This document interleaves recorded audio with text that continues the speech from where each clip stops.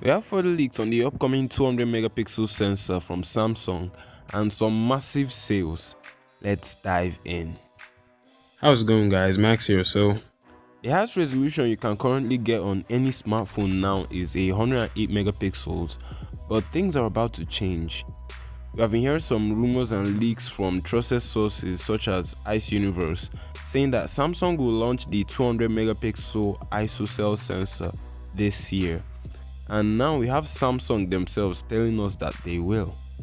A few hours ago, Samsung's Exynos Twitter page gave us some information about the sensor. They said, in quotes, "Dear Shutterbug, what do you expect most from a smartphone?" And under it, they posted a short video which showcases a 200 megapixel sensor alongside 5 other cameras at the back and a dual selfie camera setup on the front of the phone. So they also went on to say that this is not a teaser, since even the current Exynos 2100 and Snapdragon 888 supports up to 200 megapixel photos. With that being said, what can a 200 megapixel sensor bring to the table, or is it just another crappy gimmick that doesn't work so well?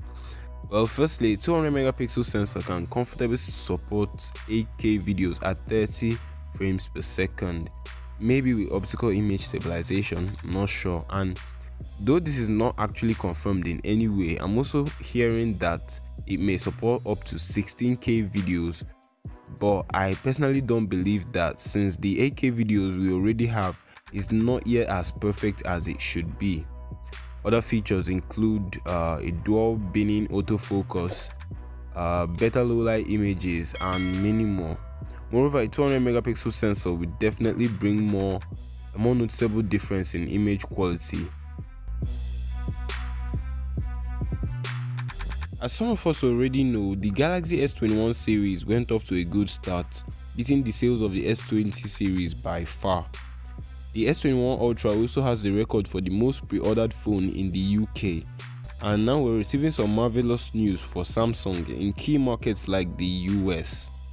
The analytics showed that the Galaxy S21 Ultra is responsible for over 40% of these S21 units sold, despite being the most expensive and most capable.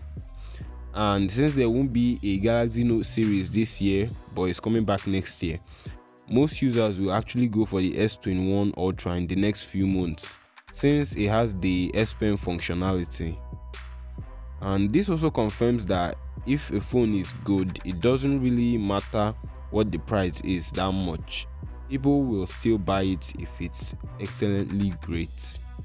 Okay, so that's all for this video. Tell me what you think about everything I've said in the video in the comment section. Subscribe for daily tech videos, and I'll see you next time. Peace.